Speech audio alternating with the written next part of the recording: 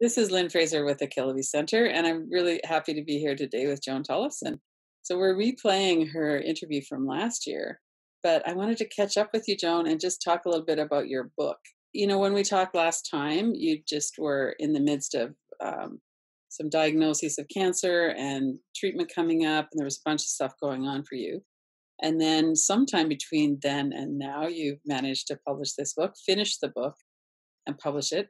So why don't you just tell us a little bit about the book and what people might find in there? I love the title. It just kind of draws you in. It's like, oh my God, there is going to be a time when I'm not going to be able to fix things. What then? Yeah, people love the title. Yeah, because I think our culture is so obsessed with self-improvement that it's a huge relief. Uh, People just kind of laugh. um, but of course, I'm not in any way disparaging genuine transformation like addiction recovery and so on. That's not Yeah. the point. Yeah. Um, and I do talk in the book about, I differentiate between what I call genuine transformation and the kind of self-improvement that our culture is so obsessed with, Mhm. based on, deficiency stories and constantly pursuing future perfection.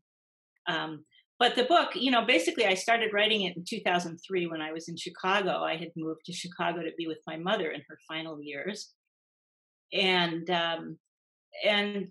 I was going through menopause at the time. So, um, and then I've been writing it ever since 2003. It was published this last November. So it basically covers that 16-year period, in which, I went from being in my 50s to being and along the way I went through the death of my mother and my main teacher, Tony Packer, and several, my first lover, Mhm. and a number of other people.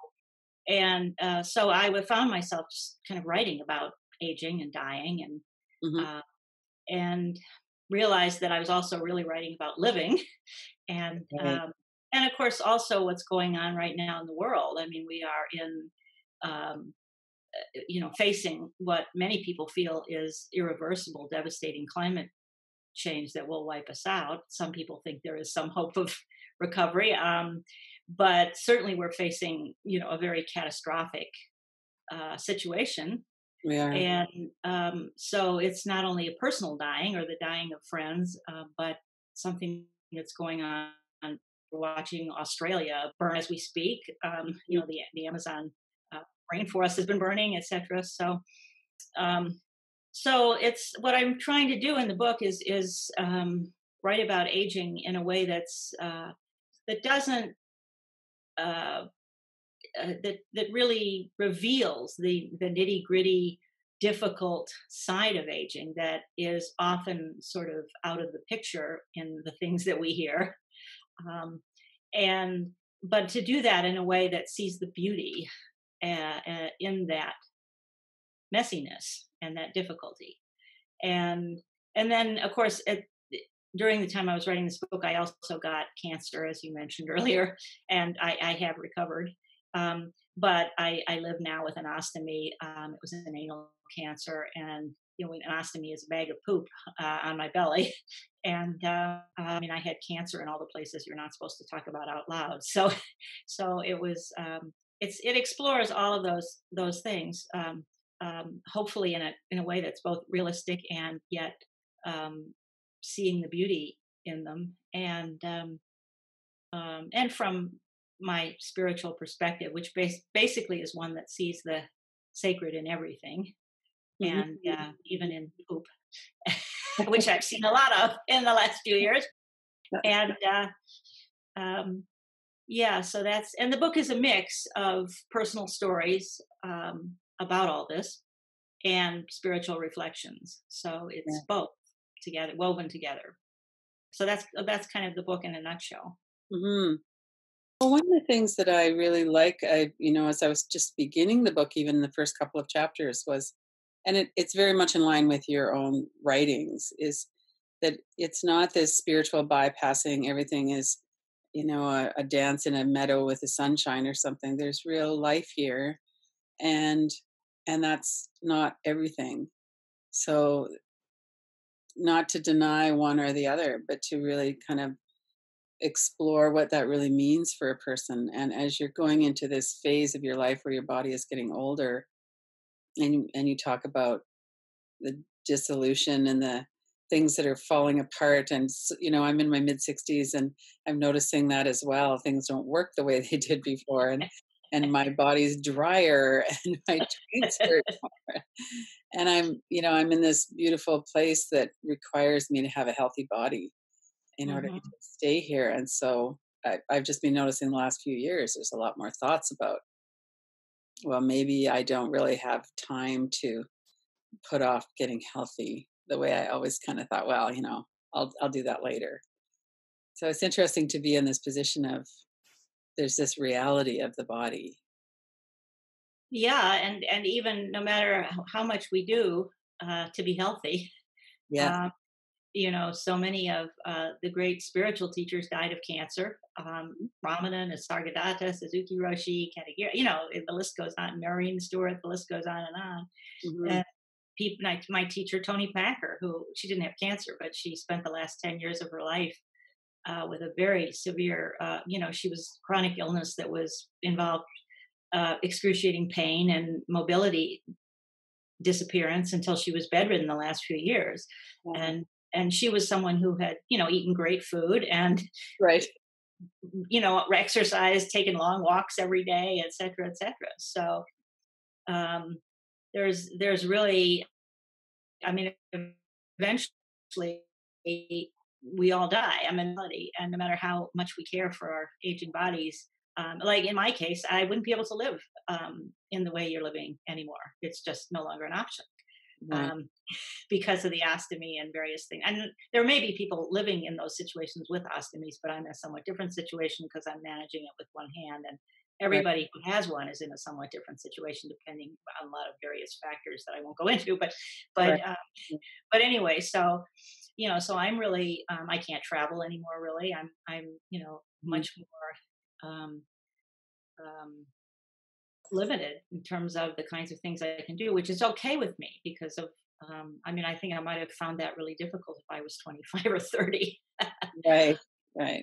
But at this stage of life, I'm kind of, it's almost a blessing to be sort of tethered to where I am.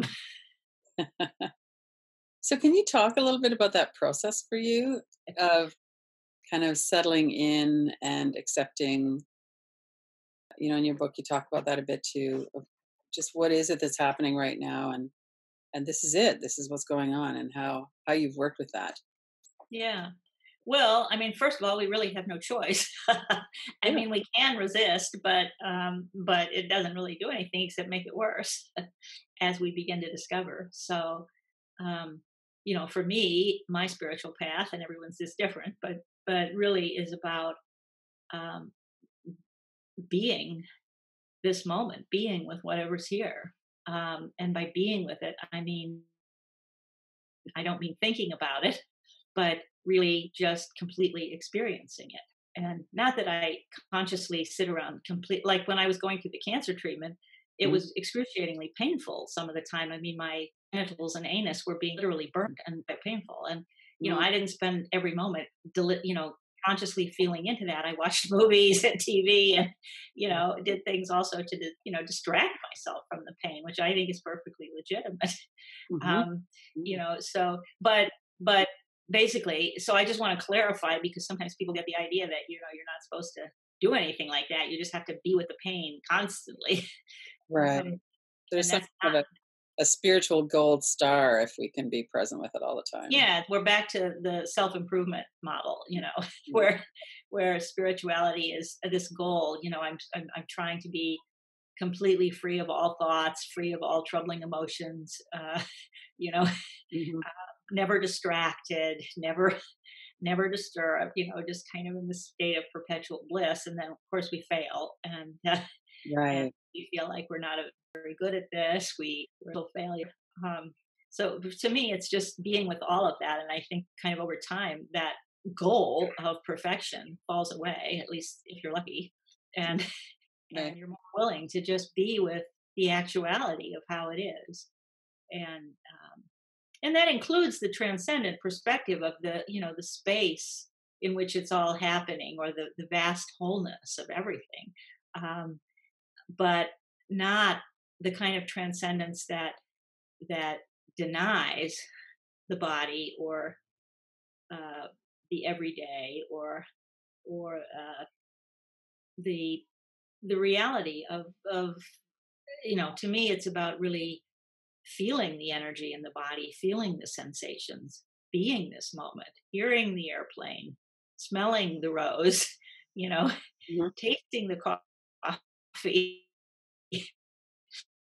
It's not about leaving all that behind. But yes, seeing it in a bigger perspective at the same time, which is the transcendent, seeing it in this bigger context. Um, and when you go right to the heart of it, actually, when you go right to the heart of any sensation, what do you find? I mean, you find space, openness, nothing. Mhm. Mhm. So you kind of get to the same place whether you zoom out or zoom in. Right. So for someone who's experiencing some kind of dissolution in the body, maybe a health crisis or aging or pain of some kind, you talk about that a lot in the book of kind of your process of working with that. Is there kind of a quick answer or a pointer? A nice quick fix. Just do this and Well, you'll be fine. it is kind of against the whole point of the book, I know. Yeah, I mean, of course there are many things that we can do, and I mean, I tried all of them. I mean, I had Yeah. everything from CBD oil and salves of various kind, and pain pills, and all that, Mhm. to meditation and feeling into it deeply, and you know all of that, to to turning on the TV and watching a good movie on Netflix. Right, right. Whatever works, and sometimes nothing works and you're Mhm, just feeling horrible. And then mhm. uh, you can notice that you're feeling horrible, and you're just feeling horrible. You kind of begin to notice that desire to get away from it, that kind of frantic desire to get away from it. Mhm, And this is what I discovered in Zen years ago, when you had to sit through hours of pain, mhm. that as long as you're mentally resisting it, thinking about, this is going to kill me, when's it going to end, you know, that makes it worse. It tightens everything up. It makes it worse. And when you can completely relax and just allow it to be the way it is, kind of allow yourself to die in it, Mhm. um, then sometimes it just disappears completely. But at the very least, it becomes bearable and sometimes even interesting. Um, but if you sort of are doing that as a practice, kind of with the idea that this is going to work, Right. talking about, The goal. because Yeah. there again, about that little, yeah, that little, I don't like this, I want to get to that, which is natural too. I mean, if you're in pain, naturally you want to feel better. I mean, it's kind of Yeah, natural, of but, course. um, yeah, so yeah, I don't think there is a magic bullet for getting older or for being in pain. There's a lot of techniques and practices and wisdom and things that help, Mhm, but I mhm. don't think there's a magic bullet. I think, in a way, we just go through it, um, and we find our way. And amazingly enough, a lot of these things that seem so horrible and are so horrible in some way, um, are also uh, blessings in some way. I mean, I feel like my cancer was a blessing, and I'm not trying to sugarcoat it. I honestly mean that. Mhm. And I think that's, I've seen that before in my life, with having one hand and going through addiction and all kinds of things. That these things, that the suffering in our life is often what allows us to transform and see new things and wake up. So And true. Mhm. yeah, so we think, if we were choosing our life, we'd leave all that out. Yeah, that's true. and yet as I say in the book, I can't quote myself exactly, but something to the effect that I feel like a life of nothing but sunny days and happy moments would not be nearly as rich as the life we actually have, where there's actually a lot of pain and suffering and brutality and cruelty and everything else. Right. And then somehow we kind of get practical in a way and just really notice what's beautiful too, that it's not. Yeah, Yeah. yeah. I found that with the cancer, for example, um, I was already someone who really appreciated every moment, but in many ways, but it just intensified. I just am even more grateful for the simple things in life, the taste of a cup of tea, the you know the little drops of dew on a leaf, the sounds of rain, etc. Mhm. And so I think in a way you wake up more and more to the beauty of what's here instead of these ideas that we have about what would be better and what I'd rather have and what hopefully I might someday attain and and all of that. We just sort of wake up to, and that's one of the great things about getting old, because your youthful fantasies of how you're going to turn a wonderful, perfect person don't really hold up very well when you're in your 70s. It's sort of like, maybe not. I'm still biting my fingers. It's like it hasn't gone away. Maybe it will, but and so I'm at peace now with the fact that maybe it won't. Maybe it Uh, won't. mhm. And that's actually a big relief. Um, you know, and I hope it goes away, but I still hope it goes away. I'd love it to go away. It's a compulsion, but it's an impulse control disorder, a compulsion. Yeah. But so far it hasn't. It's Mhm. gotten better, but it hasn't gone away. And that's, I think, part of what happens with aging is you just kind of accept yourself the way you are and life the way it is. You realize that when you're young, you think you want to fix the world. You're gonna have Mhm. world peace and Right. and Yeah. and all this stuff, and then you realize as you get older, no, it's not going to go that way. And some progressive change, but it'll go the other way then for a while. you Mhm. know Mhm. and eventually, whether it's through climate change or whatever, the sun will explode, it will all end. That death is part of life, and so it's like, um, you just eventually sort of get to a point, if you're lucky, where you accept yourself the way you are and the world the way it is. And not in every moment. There are still moments where I want somebody to be different from how they are. Right. Yeah. Yeah. But I've noticed that that's suffering, that it doesn't actually work. Yeah. Yeah. Yeah. I think that's a beautiful kind of mature place to be. One thing I'd probably love it if I had my 15-year-old body, but certainly not my 15-year-old mind or my outlook on the world or, and so many people are so driven that, and so full of shame and self-loathing, and their inner critic is just always active, wanting them to be different. And to come to this place of going, well, that's actually not how life works, and maybe it's okay just to be the way I am. Yeah, It's a it's beautiful. It's a huge relief. It's a huge relief, and yeah. making peace with how it is. It doesn't mean you're still. I still plan to vote for somebody else in the next election, and Right. and I'm not particularly moved to go do political activism anymore, but I could be. It's not.